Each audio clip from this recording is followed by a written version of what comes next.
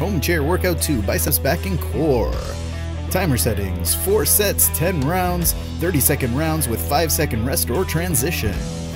Things you will need: a chair, some cans or dumbbells, and a couple pillows, as well as some type of line to hop over.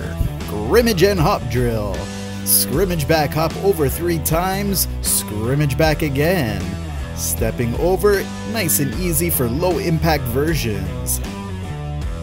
Chair row, squat and raise. Leaning forward, proud chest, tight core, you're gonna do a row, then you're gonna squat as you raise that chair up.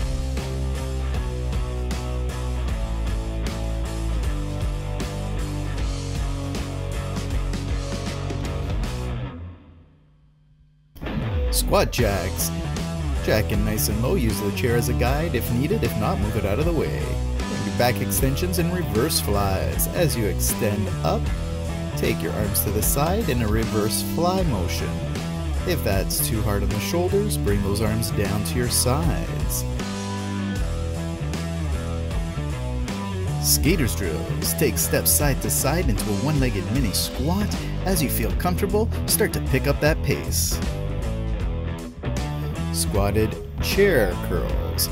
Grabbing the chair in a squat position, curling that chair, keeping the elbows nice and high. Work with different grips to change the intensity. High knee curls. Taking those knees up with opposite arm curling.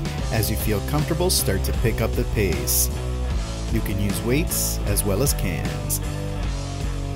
Legs up and down and in and out, sitting on a chair, pillow underneath if you want, tap the toe down one at a time if that's too easy. Take those knees in and then out. To add a little bit of support, you can grab the side of the chair, making it a little bit easier. Chair tap drill, tap in the floor, tap in the seat, tap in the top of the chair, add a little hop at the top if you want to intensify this workout. Pillow stack sit-ups, taking those pillows, stacking them on the chair in front of you, and then reversing the process, stacking them in behind you. Nice tight core the whole time.